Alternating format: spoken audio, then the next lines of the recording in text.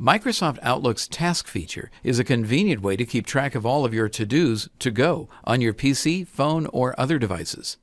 As we've seen in other clips, SharePoint project tasks provide an easy way to view the entire team's tasks, including those assigned to you. SharePoint tasks can be synced to Outlook so that all your tasks can be managed in one mobile-friendly location. Note that this capability requires that your organization have either Exchange 2013 or Office 365. Let's see how it works. Kim's been assigned some tasks for an upcoming trade show, and she wants to manage her to-dos in Outlook while she's on the road. On the List ribbon, she finds Sync to Outlook. In the dialog window, Kim checks Sync Tasks, then clicks OK.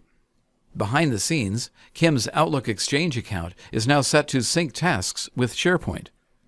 Now Kim's on the road, and in Outlook, the lower navigation menu displays a peek of the tasks assigned to her from SharePoint. She clicks Tasks to see her to-do list. On the left folder pane, she sees the TeamSite Tasks item. She clicks on a task to see its details. Kim's just finished this item, so she marks it complete right here in Outlook. Note, Outlook and SharePoint synchronization is not always immediate and usually takes a few minutes depending on server settings.